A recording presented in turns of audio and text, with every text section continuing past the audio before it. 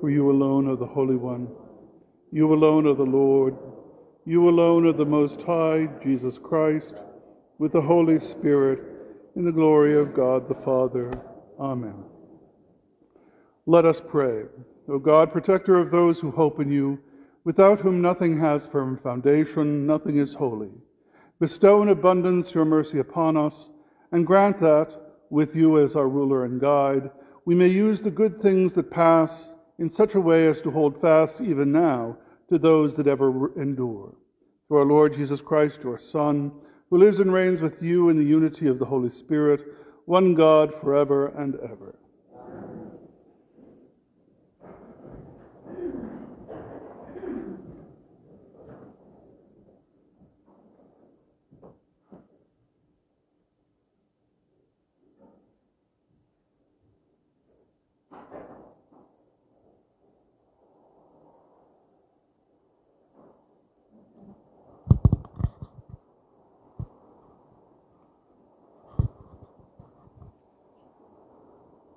A reading from the first book of Kings. The Lord appeared to Solomon in a dream at night. God said, "Ask something of me, and I will give it to you." Solomon answered, "O Lord my God, you have made me, your servant, king to succeed my father David. But I am a mere youth, not knowing at all how to act. I serve you in the midst of the people whom you have chosen, a people so vast that it cannot be numbered or counted. Give your servant, therefore, an understanding heart to judge your people and to distinguish right from wrong. For who is able to govern this vast people of yours?" The Lord was pleased that Solomon made this request. So God said to him, "Because you have asked for this, not for a long life for yourself, nor for riches, nor for the life of your enemies, but for understanding, so that you may know what is right, I do as you requested. I give you a heart so wise and understanding that there has never been anyone like you up to now, and after you there will come no one to equal you." The word of the Lord. Responsorial Psalm.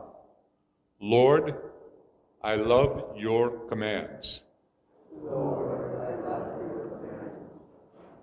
I have said, O Lord, that is my part, is to keep your words. The law of your mouth is to me more precious than thousands of gold and silver pieces. Lord, I love your commands. Let your kindness comfort me, according to your promise to your servants. Let your compassion come to me, that I may live, for your law is my delight. Lord, I love your commands. For I love your commands more than gold, however fine. For in all your precepts I go forward. Every false way I hate. Lord, I love your commands. Wonderful are your decrees, therefore I observe them. The revelation of your words sheds light, giving understanding to the simple. Lord, I love your commands. A reading from the letter of St. Paul to the Romans. Brothers and sisters, we know that all things work for good for those who love God, who are called according to his purpose. For those he foreknew, he also predestined to be conformed to the image of his Son, so that he might be the firstborn among many brothers and sisters. And those he predestined, he also called. And those he called, he also justified. And those he justified, he also glorified. The word of the Lord.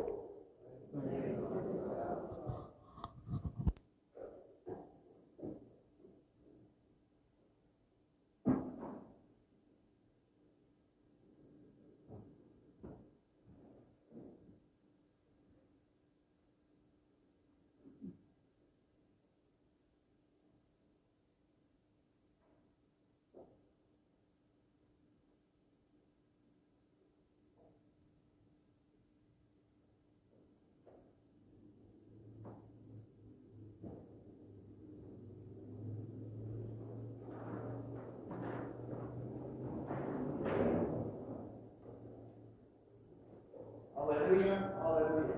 Hallelujah, hallelujah. The Lord be with you. And with your spirit. A reading from the Holy Gospel according to Matthew. Glory to you, O Lord. Jesus said to his disciples, "The kingdom of heaven is like a treasure buried in a field, which a person finds and hides again, and out of joy goes and sells all that he has and buys that field. Again, the kingdom of heaven is like a merchant searching for fine pearls. When he finds a pearl of great price, he goes and sells all that he has and buys it." The Gospel of the Lord. Praise to you, Lord Jesus Christ.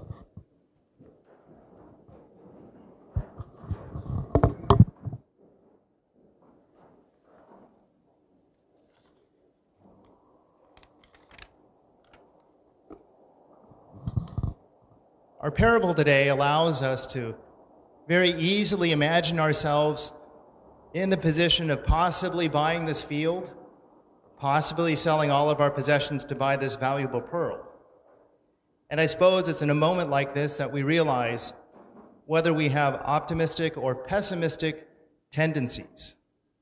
Depending on your personality, the parable of the treasure is bound to that sense that one might optimistically think, the treasure could be mine. The glass is half full. Or to look at from the standpoint that, by the time I get there, it's going to be gone. The glass is half empty. The treasure indeed is costly, will require the sale of all of one's possessions to purchase. And so does one go all in, selling all they have when there is no guarantee the treasure will be there when they return. Two things to consider. First, there is a little bit of room for us to consider what the treasure actually is. Gold, silver, jewels, coins come to mind when we think of treasures, and yet there are many things in life we treasure that cannot be measured in terms of silver and gold. While the scripture seems to indicate with the pearl of great price that it is a treasure in a classic sense, it's worthwhile to consider that the owner of the field may be aware of its existence, but doesn't consider it anything of value. Isn't this true about our church and the gifts of the sacrament that God has given us? Available for all to attain, valued by some but not by all, requiring all of our commitment in order to own it. Another way to consider the treasure, again in a classic sense of being a treasure, is will its loss be costly to the one who justly owns it? Is the original owner of the treasure aware of the loss? Would the owner be angry or want the treasure back if he or she discovered the loss? These two considerations, possibly, maybe, how should we behold the treasure? Well, if we consider that the treasure is Jesus himself, sown into a field intended by the Father for him to be discovered, even though by being incarnate, it is he who reveals himself to us. Jesus is immensely valuable beyond all measure because Jesus is God and offers us everlasting life to those who believe him. And yet he's not a treasure recognized by many. In fact, he himself, to the first owners of the field, is rejected by Israel. The nation of Israel in the time of Jesus are the ones who could be considered the owners of the field. They were the first to know him. He was theirs, but they refused to believe in his value.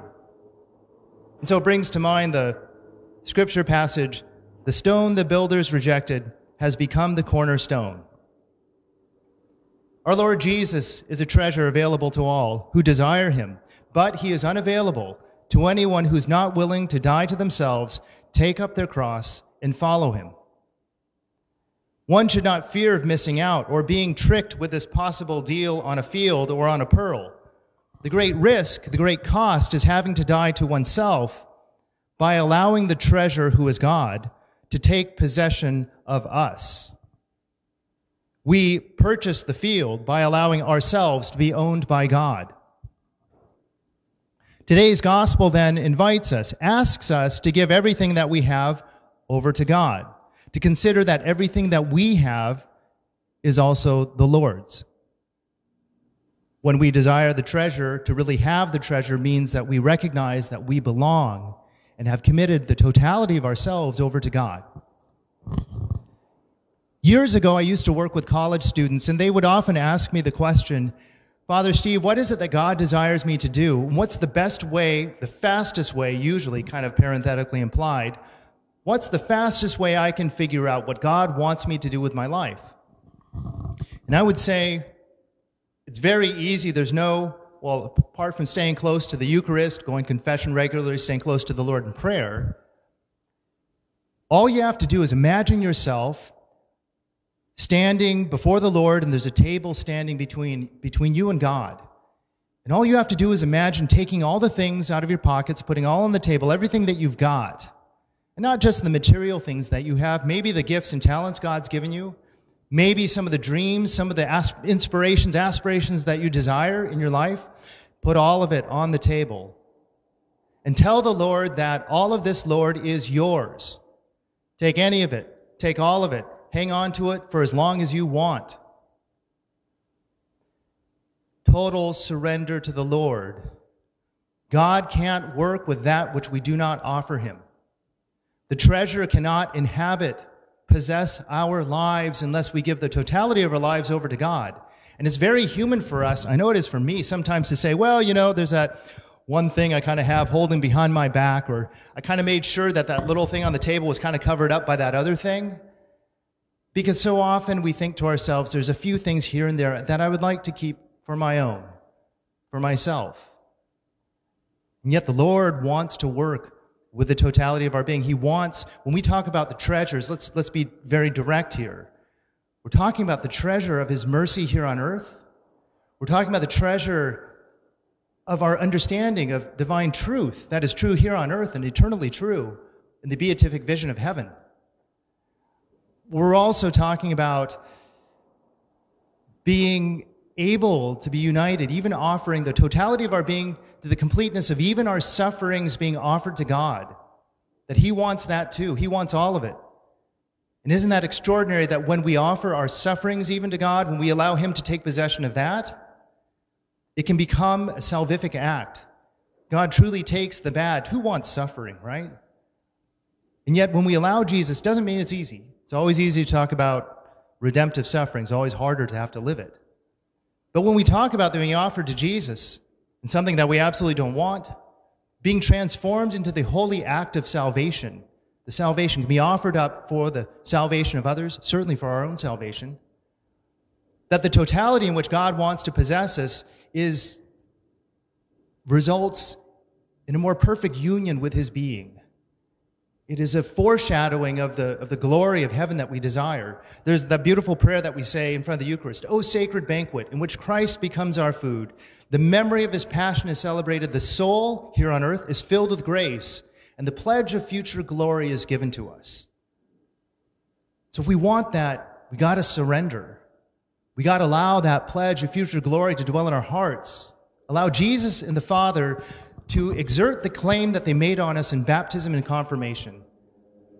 We were claimed for Christ in baptism, strengthened by the Holy Spirit in confirmation. Our souls were indelibly marked by God's grace as he claimed us as his. Mercy. And the other thing about what we also gain, the treasure here on earth. And understandably, we are in kind of one of those by installments, right? I mean, we're invited to many dyings in our life, some of them quite colossal, some of them very small and incremental throughout our lives. And so our desire for holiness just doesn't happen, turn on a dime where we buy the field, we get the pearl. It's this ongoing conversion where we're kind of purchasing by installment. You know, as our conversion broadens and deepens, our passion for the Lord and desire for Him become clearer to be the center of our lives, and we are renewed in that, because there can be some regression. We're renewed in that. What do we attain here? We attain freedom. To be truly free children of God, because we're guided by divine charity, we're guided by divine truth. And so things that we see as obstacles or problems aren't necessarily them in the first place. Some of the things that we see as temptations, distractions, diminish and become less so in our lives. We purchase the field by allowing ourselves to be owned by God. What a deal we're offered today by our Lord. What possibilities here on earth. We may ask the Lord to help us, and isn't that interesting too? To make a more complete and perfect surrender, we need His grace to help us do even that. Lord, help me surrender to You. Help me purchase this field. Bankroll me on this field. Help me purchase this field and this pearl with the help of Your grace, for Your greater glory here on earth and for my eternal life in heaven.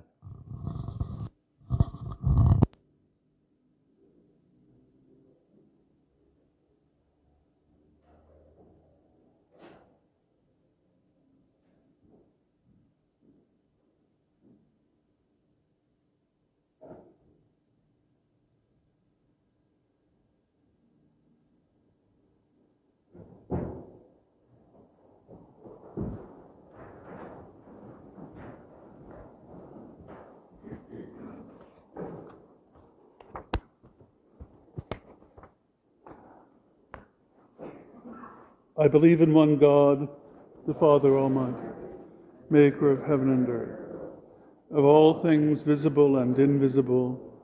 I believe in one Lord Jesus Christ, the only begotten Son of God, born of the Father before all ages, God from God, light from light, true God from true God, begotten, not made, consubstantial with the Father. Through Him all things were made. For us men and for our salvation, He came down from heaven, and by the Holy Spirit was incarnate of the Virgin Mary and became man. For our sake He was crucified under Pontius Pilate. He suffered death and was buried, and rose again on the third day in accordance with the Scriptures. He ascended into heaven and is seated at the right hand of the Father. He will come again in glory to judge the living and the dead, and His kingdom will have no end. I believe in the Holy Spirit, the Lord, the giver of life, who proceeds from the Father and the Son, who with the Father and the Son is adored and glorified, who has spoken through the prophets. I believe in one holy, Catholic, and Apostolic Church. I confess one baptism for the forgiveness of sins, and I look forward to the resurrection of the dead and the life of the world to come. Amen.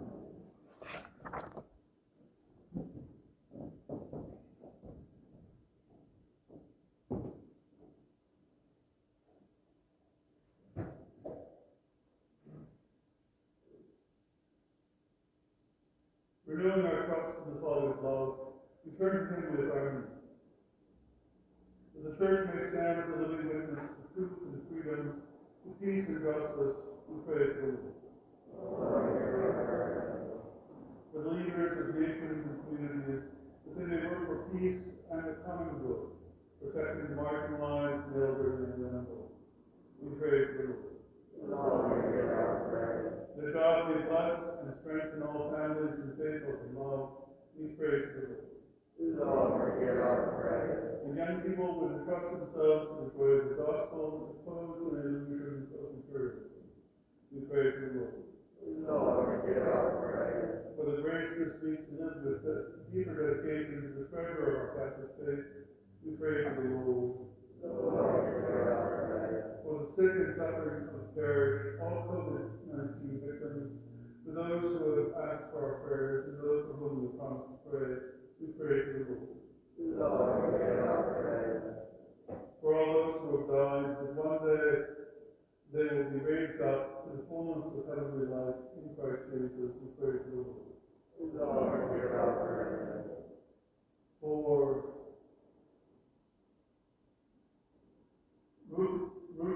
Rudy Barros, for whom this Mass is being offered, we pray to the Lord. Lord, hear our prayer. For all who are in the Holy Family service, and all the intentions we hold in the silence of our hearts, we pray to the Lord. Lord, hear our prayer. God of all, refuge us, strength, hear the prayers of your church, and grant what we ask of you this day and faith. We ask this to Christ our Lord. Amen.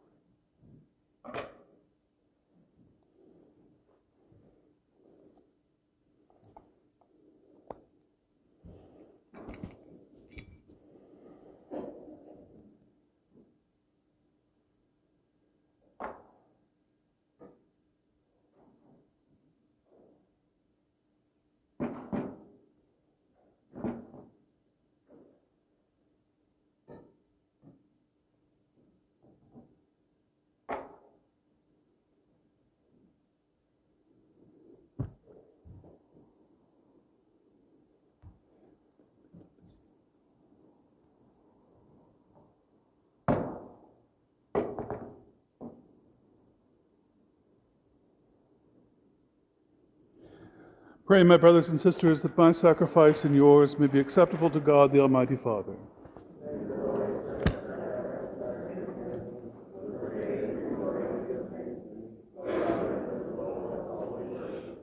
Accept, O Lord, we pray, the offerings which we bring from the abundance of your gifts, that through the powerful working of your grace, these most sacred mysteries may sanctify our present way of life and lead us to eternal gladness.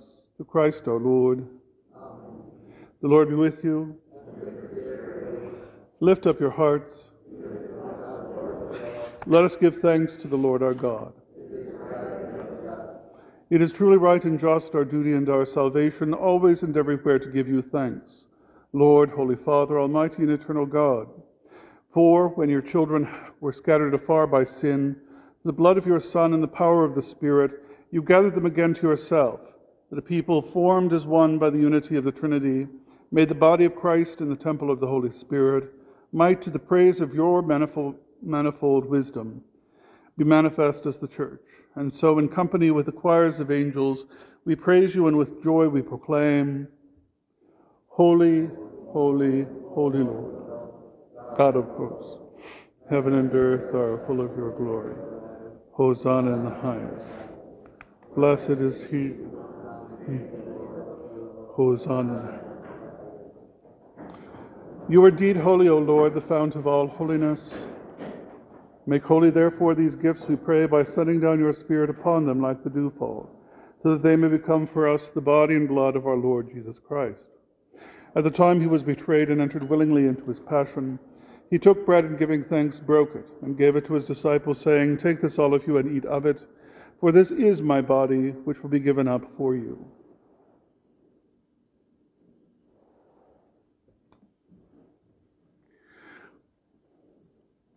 In a similar way, when supper was ended, he took the chalice, and once more giving thanks, he gave it to his disciples, saying, Take this, all of you, and drink from it. For this is the chalice of my blood, the blood of the new and eternal covenant, which will be poured out for you and for many for the forgiveness of sins. Do this in memory of me.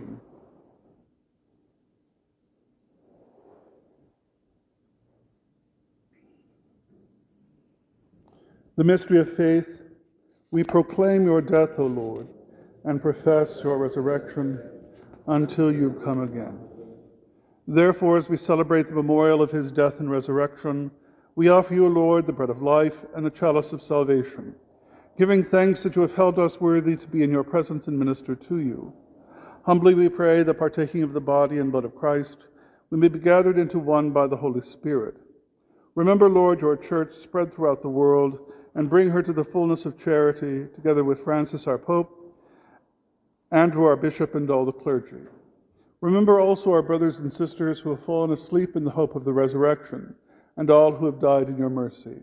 Welcome them into the light of your face.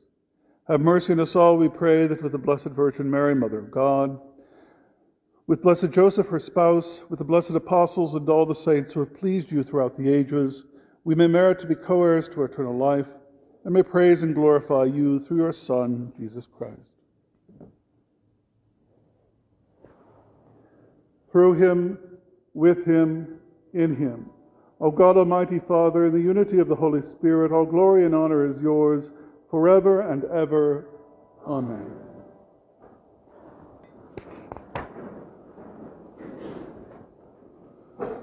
At the Saviour's command, informed by divine teaching, we dare to say, Our Father, who art in heaven, hallowed be thy name. Thy kingdom come, thy will be done, on earth as it is in heaven.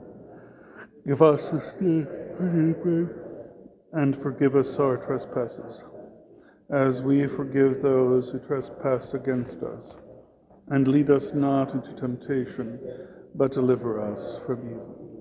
Deliver us, Lord, we pray, from every evil. Graciously grant peace in our days, that by the help of your mercy we may be always free from sin and safe from all distress, as we await the blessed hope, the coming of our Savior, Jesus Christ.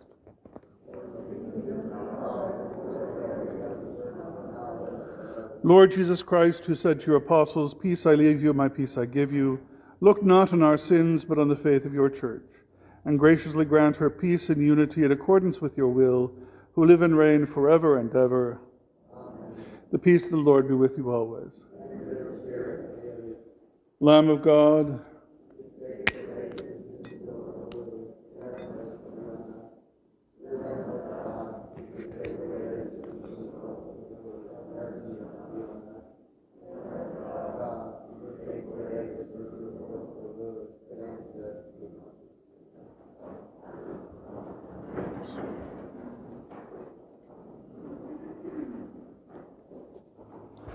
behold the Lamb of God, behold him who takes away the sins of the world. Blessed are those called to the supper of the Lamb. Lord, I am not worthy that you should enter my mouth, but only say the word, and my soul shall be.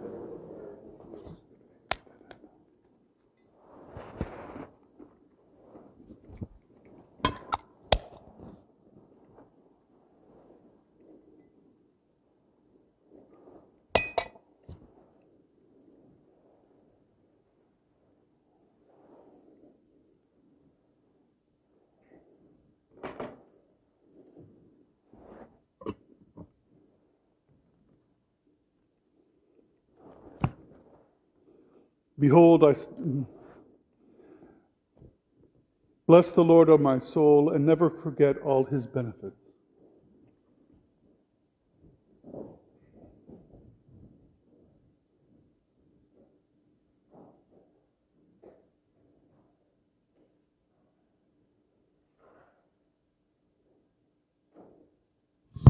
Prayer for spiritual communion. My Jesus, I believe that you are present in the most holy sacrament. I love you above all things, and I desire to receive you into my soul. Since I cannot at this moment receive you sacramentally, come at least spiritually into my heart. I embrace you as if you were already there, and unite myself wholly to you. Never permit me to be separated from you.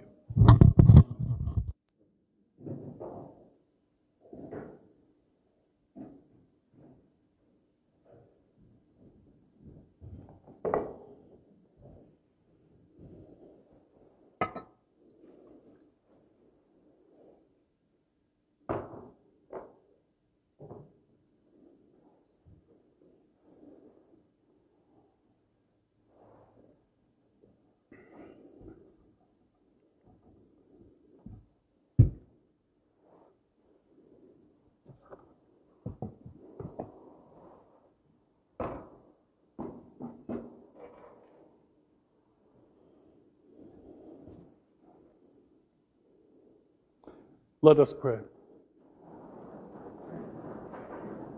We have consumed, O Lord, this divine sacrament, the perpetual memorial of the passion of your Son. Grant, we pray, that this gift, which he himself gave us with love beyond all telling, may profit us for salvation. Through Christ our Lord. Amen. A word from our sponsor. Oh. Okay.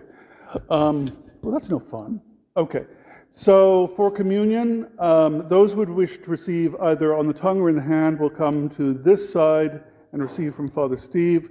And those who would like to receive in the hand alone, please come to this side for me, Father Gregory. And after receiving our Lord's body, blood, soul, spirit, and divinity, please exit by the side entrances. Side exits. The Lord be with you. May Almighty God bless you, the Father, the Son, and the Holy Spirit. Go forth, the Mass is ended.